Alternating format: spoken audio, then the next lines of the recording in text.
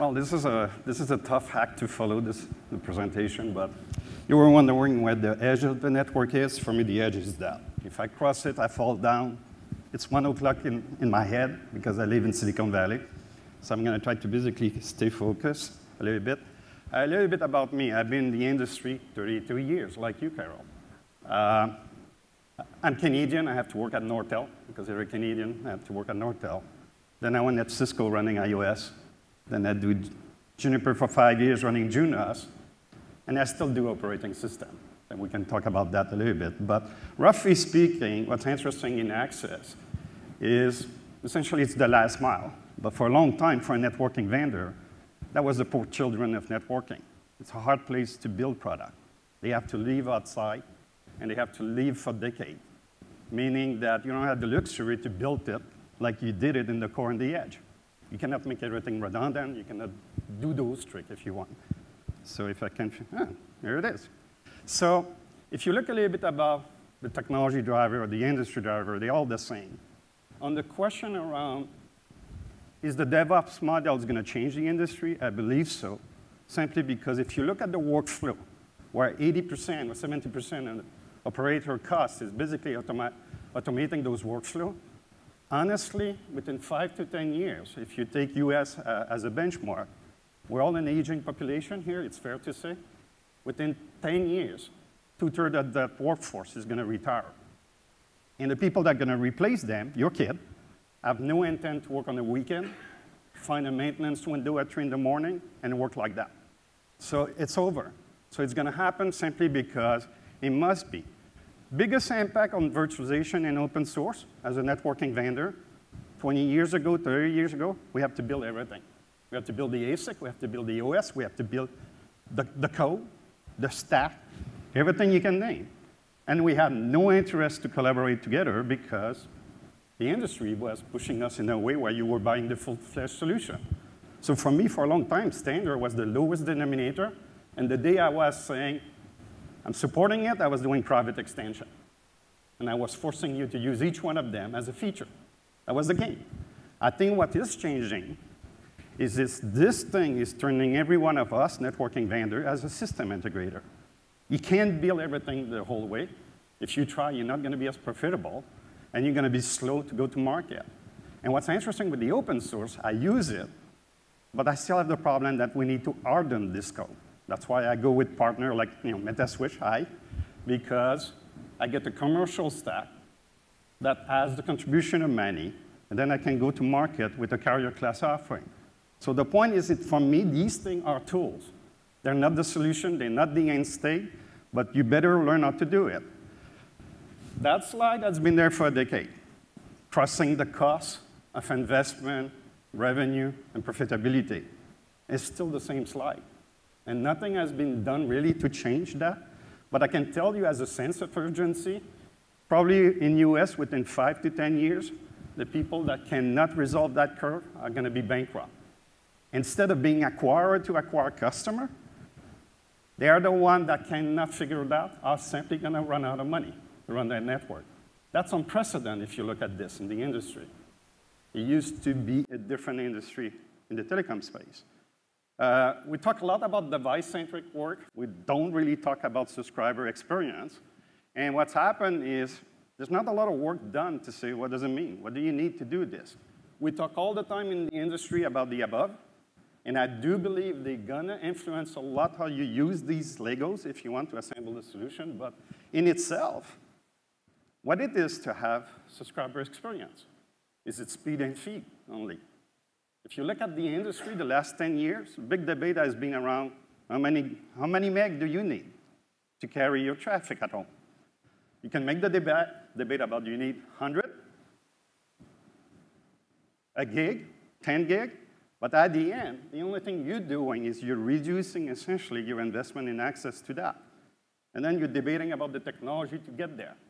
And depending if you're an MSO, a cable company, or a wireline, or a mobile, you can plug your technology and fight on the merit essentially to do the last mile. How far can it go? How fast can it reach? And essentially, what's the throughput of it? Then you can debate about, is it a latency issue? What's happened if there's no latency? Will you build a network the same way? And the conclusion is, I think we need to change the thinking. Because if you're coming from the subscriber in the network, I think you will do it in the different ways if you have the chance to do it again. And that's the best we're going to try to do. So let's talk about the subscriber experience. In Access, you can provide connectivity to the end user, you can provide equipment, or you can put a DMARC wherever you want. For a long time in the US, the DMARC was put an ONT outside the house and leave it there. That's the DMARC. And anything behind, you're on your own. Residential gateway, you buy it yourself, have fun, and I'll do everything to prove it's not my network, which is basically create the problem. That was the definition of subscriber experience. It's not me, it's yours. So ultimately, it was a connectivity issue. As the device exploded, we have to think about addressing all those things, but ultimately, that was essentially, there's a pipe, and there's something to connect you to the pipe. And you decide as a service provider if you want to play that role only, not roll another truck, and life is good. The problem was you can't control what's outside anymore. The moment you connect something, and as the home becomes smart more and more, you're going to end up anyway with a support call. You're going to have to fix it, and the customer will associate their frustration to your network, which is a new sense. And as competition happening, is the first time also we see now, look, the traffic is exploding, the number of devices is exploding, the number of subscribers is not. So if you're going to take share now, you're going to have to take it from each other. That's the first time we saw that happening in US 3-4 years ago, and largely because Google started the game to say, we're going to drop something over there, we're going to force the demand, and you guys are going to have to provide the pipe. If you want to be a plumber, that's basically your business model. The over-the-top guy will win at that game. So if you look at today's game, we're not just connecting a device, a PC, a terminal, or a tablet. We're dealing with this thing. And the real question is, who's going to be on top of the winner out of it? This is back to the over-the-top argument versus the service provider. There's a reflection in the industry that needs to happen. Otherwise, you turn yourself into a wholesale, where essentially just the cost per bytes. Back to the original ARPU issue. So is that your destiny? We believe there's something better that needs to happen, because as a service provider, what's great is nobody's serving the home. And I doubt the ecosystem are going to be compelled to work together. You're talking control, you're talking meter, you're talking power, you're talking everything. None of this will be a universal standard. So the question is nobody's going to step up, this is essentially a market that is unserved. And that's where we see a lot of the issue happening with service provider is who has the guts to get inside that complexity and basically orchestrate the result. And we still have a lot of debate in the industry. For example, only 50% of service providers that we serve have decided to move inside the house. So imagine, they're still debating if they stay outside versus going inside just to provide a gateway. If you think like this, you're thinking into a completely different ways to serve this market. You have to say into, first, your pipe. Are you going to offer differentiated services? You have all the technology moving forward. Will it be QoS? Different ways to label, different ways to tag, different ways to prioritize, and you're the only one that controls this part of the network. Nobody can do that for you. Doesn't matter that Alexa say, go faster. If your device doesn't allow that traffic to go faster, it won't go faster.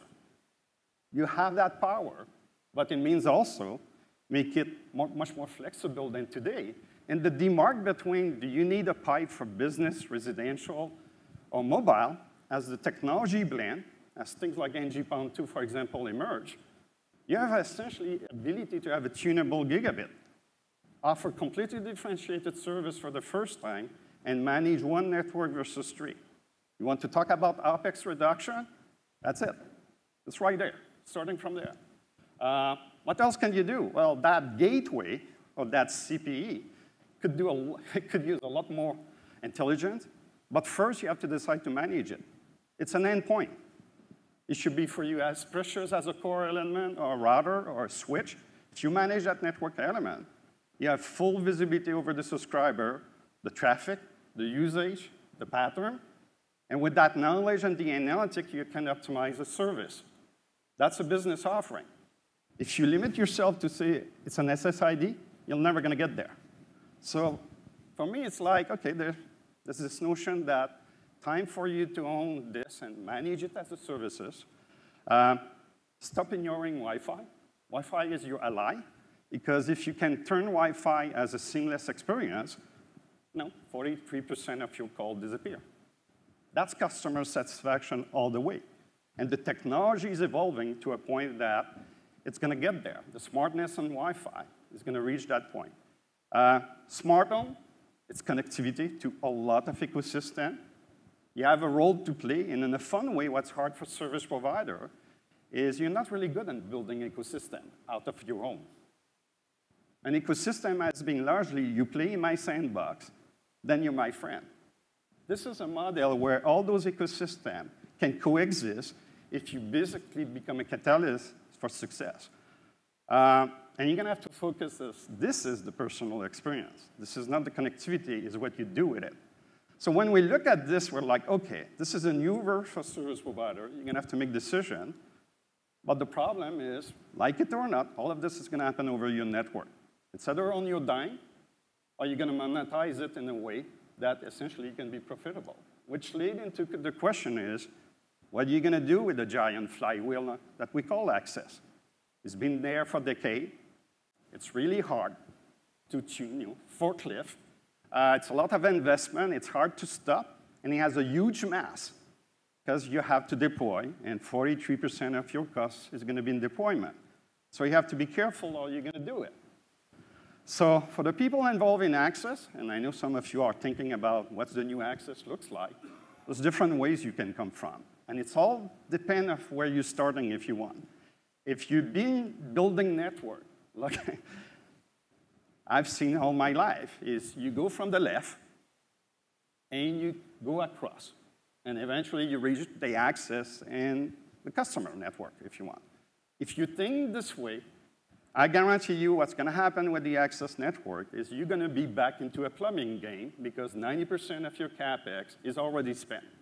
By the time you reach it, you have left with no capital to transform the economy, and you're going to justify to yourself you need all those network elements.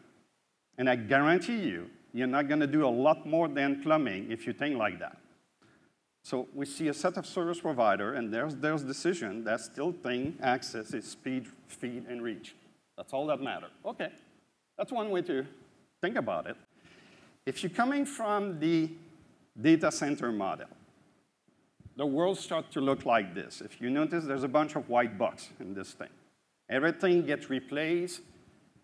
Everything gets standardized. Everything gets virtualized and capacity. And it's more a question of how many VM you can span and what you can do with those VM. What's the state of that VM? Challenge with that model is it's literally like a mainframe debate. Do you centralize now everything in that capacity, extract from all the network elements, subscriber management, QoS, routing, multicast, authentication, and you name it, move it there in the big mainframe, and everything becomes essentially like a dumb terminal. I'm old enough in the industry to tell you, when I started, that was what the mainframe looks like. The network elements were all the same, the terminal, and the intelligence was centralized processing. And I'm not saying it's bad. I'm just saying that I think you're going to be a little bit more pragmatic, because if you go all the way with this, you're going to deal with a lot of complexity. And you're going to be on your own to try to integrate all of this, and it's a big stretch. But there is a lot of partners you can now find in the industry to enable part of those domains to evolve this way. So the question, do you do the big bang? Or do you go domain by domain? Or you become pragmatic enough to say it depends. It depends on brownfield versus greenfield. But I want to reiterate that the fact it works in the data center, the fact that Google or Facebook can scale, doesn't mean it works in the network. There's a lot of difference to try to deploy those technologies in the CO. And I think you're all going to have to learn the recipe if you want. OK, so is there a different way? Well, if you're coming from core, why don't we forget to centralize everything? We're going to change every CO, and we're going to take the best of breed of the technology, if you want. If you think this way, you start retiring a little bit the edge and the aggregation, and you speak a new language, spine and leaf, and essentially control point in the different ways. There's value to do it. We see it. I think we're all working in experiment. I think all the service providers that I know have somewhere in the lab a group that play with this thing. And the question is that the ultimate solution? I believe, like everything else, it's going to play a role. But it's largely with greenfield. If you have a clean shop, you don't have any constraint, you don't have any incumbency or legacy network, yeah, you could probably design that and make it work. Then the question is, right now, you're going to have to prove the scale of it. And it's not just the wireline guys that are trying to do that. Mr. Jeff, you're probably going to talk about it later on. The cable guys also are playing with those notions. The universal CMTS, or you extracting the function and you putting it in the CO2. You just call it a head end. It's different, but it's the same thing. So the question, again, is you're at the stage in the industry where I would encourage you to say there's multiple ways, but don't fool yourself. It's like you are now on the bleeding edge to become the system integrator and by yourself resolve the tension in the system.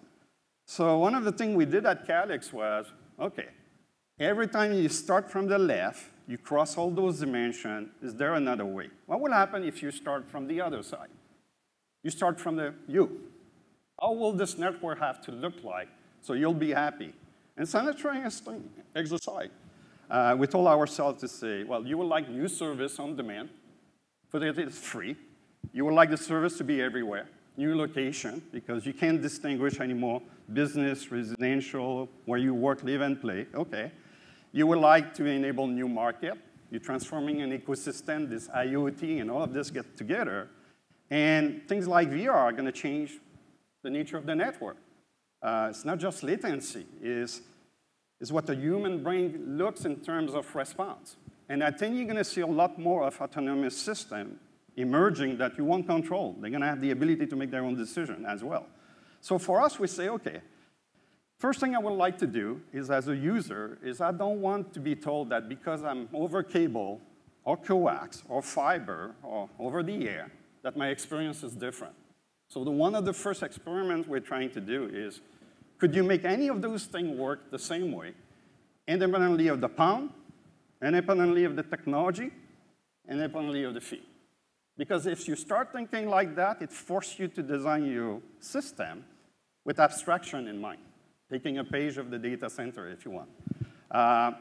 You will ask yourself, OK, well, I want operational saving. That's the DevOps.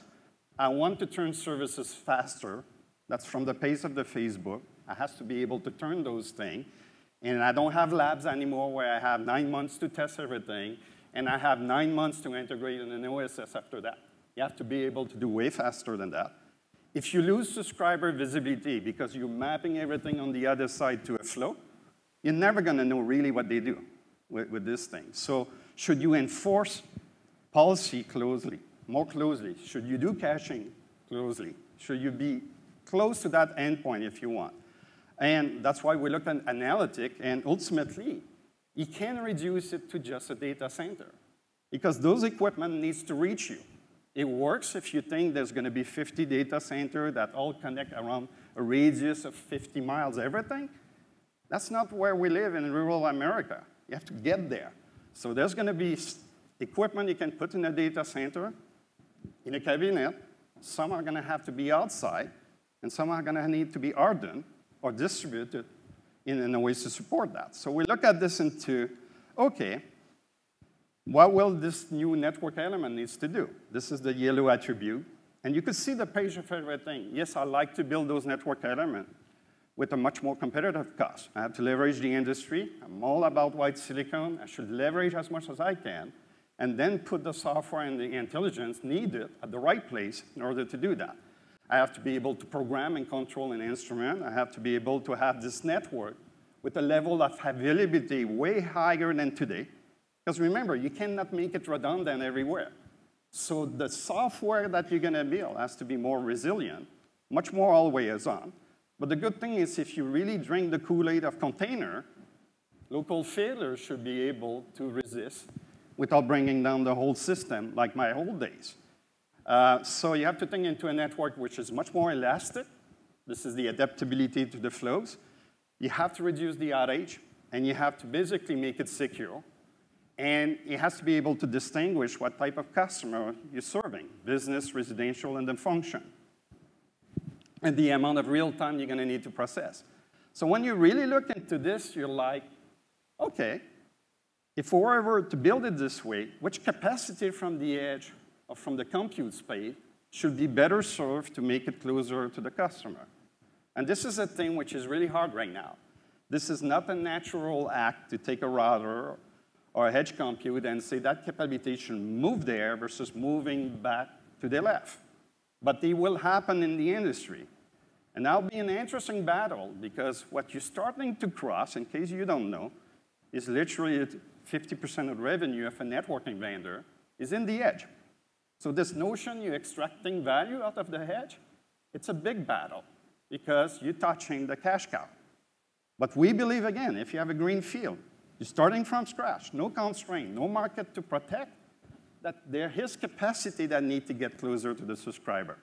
And if you want to do the math, you know damn well you're talking about 40 to 50% of OpEx, CapEx could be essentially put it there. Put aside the reduction in complexity. So as a networking vendor, we also envision that there's going to be multiple ways to provision and manage, from the green field to the brown field to the OSS that refuse to die. We have to support a word of any SDN if you want. I have to have the ability to support different ways to instrument, provision, and manage our system. And if I limit myself to one way, I'm not helping you to succeed in transition and migrate the network. So we're all about that. I think the industry is going to get there. And I think as a vendor, we start to admit that if the complexity becomes to a point that you cannot even turn on the service we sell you, it's going to slow our own profitability, if you want. So that divide is becoming the complexity of the network that we need to get out of it. So this is a wish also. So if you were to build a new type of access, I think it could look like that. Leverage the industry from the transport, if you want, the reachability, make it adaptive, and then bring the capability that you need into it. And that will be, if you start this way, I guarantee you that you will end up with a different result than starting from the left in the traditional ways, moving your way up. Question is, who's going to do that? And we see people all over the map on this thing. I think we're going to get there, and we're going to get there fast, because if this pipe is not doing better than what is, that will be the bottleneck between the content and the subscriber experience. And you're going to be blamed for it. So my advice is simply try to jump right now. Time to change the flyway of access. But more important is once you do it, think about the subscriber experience, the way they see it, not the way that you want them to see your network. And that's it. And I guess I'm on time a little bit. Great, thank you. All right.